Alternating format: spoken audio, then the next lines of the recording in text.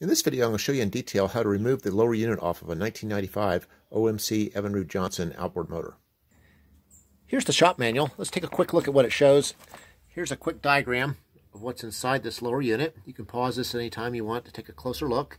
And here's the instructions for removing the lower unit. And the one thing I want to point out is right here on number 2, rotate the propeller on the propeller shaft and shift the gear case in reverse.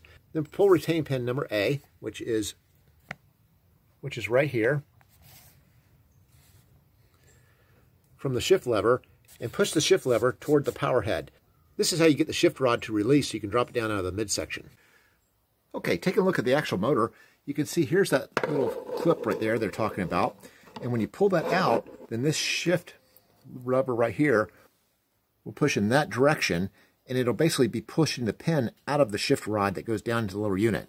Here's what the top of the shift rod looks like. So there's a pin that's on the back side of this that when you push that shift rod towards the power head, it actually pushes the pin right out of this, so now it's released to drop down out of the midsection. This little clip actually comes all the way out, so you want to be very careful not to drop it down into the mid housing like I just did. But fortunately it's just laying right there on the bottom, and I can still retrieve it. Just a close-up of what it actually looks like. Hey, we'll be back in a little over 60 seconds, and we're going to pause real quick to see if you need any eternal repair. You might say, eternal repair? What's that? Well, hey, consider your whole life. In all your life, have you ever told a lie before? I have, and I'm sure you have too. We all have. Also consider, have you ever stolen something, even no matter how small it was? I'm sure you have, and I have too. The whole point of where I'm going with this is those two rules, lying and stealing, those are two of the 10 commandments in the Bible, which define what sin is. So if you've broken even one of those rules, no matter how small it was, that means you've sinned, and we all have. The punishment for sin is going to hell, or eternal separation from God. The good news is Jesus Christ came to this earth. He didn't lie, he didn't steal, he didn't do all these crazy stuff that you and I have done. He was totally without sin. He was sacrificed on the cross for my personal sin and yours. He went to the grave. 3 days later, he defeated death, and now he sits beside the Father in heaven. The whole point of why he had to take that punishment on the cross was he was taking the punishment for your sin and for my sin. But it can only be accounted to you if through faith you believe in who he was, what he did, you submit to him as your Lord, and you repent. And when you do that, you can have eternal habitation with Jesus and the rest of the saints for eternity in heaven. You might be saying to yourself, hey, I'm a good person. Surely God wouldn't send me to hell for all the nice things I've done for people.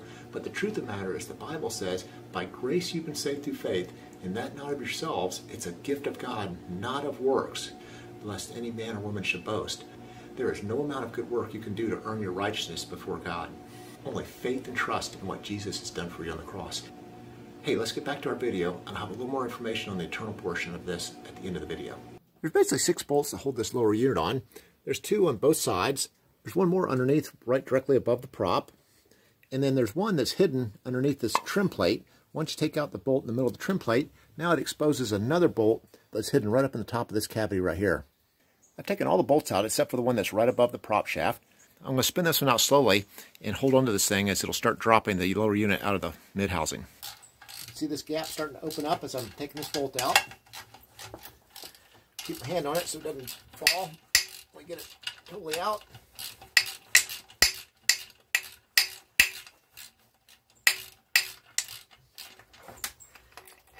Okay, bolts out, and here comes the lower unit.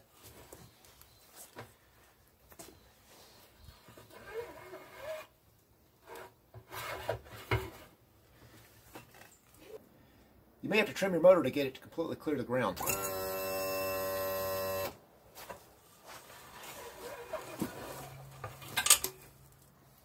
There you have it. Take note there's a rubber gasket that goes on top of this exhaust housing. It may come off with the lower unit, or it may end up staying up in the top of the motor right there. But just make sure you know that it's there so that when you put it back together, you got all the parts in place. When you come up here and look at the way it came out, you can see how this thing twists and it swings over to the right side of the motor. This thing is actually threaded into the unit. Be sure not to twist this shaft because it's actually threaded into the bottom of the lower unit, and it's an adjustment of how tall this thing is by the number of times it's rotated. So leave it exactly the way it came out of the motor. Hey, as far as the eternal portion I was talking about, if you're not sure you know who God is, I encourage you to just to pray like this. Say, Lord Jesus, if you are real and you are out there, I pray you would reveal yourself to me in a tangible way. And when you make that prayer, he's going to answer it, and you will know he is real. At the point you know he is real and you're ready to accept him as your Lord and Savior, the gospel is so simple. All you have to do is just pray like this. Say, Lord Jesus, I recognize that you are the Son of God. You took the price for my personal sin on the cross. I surrender my will to your will as Lord of my life. I repent of my sin. Thank you for loving me, forgiving me, and accepting me into your eternal habitation. That's just how simple it is. But the catch is that just saying those words won't do anything for you, only unless the heart believes the words that you're speaking. For the Bible says in Romans 10:9, if you confess with your mouth Jesus Christ is Lord, which I just did, and you believe in your heart God raised him from the dead, you will be saved. Salvation only comes through faith and believing. Hey, if you get a chance, visit our website, eternalrepair.com, where we have a lot more information about your walk with Jesus Christ. That's eternalrepair.com. Thanks for watching.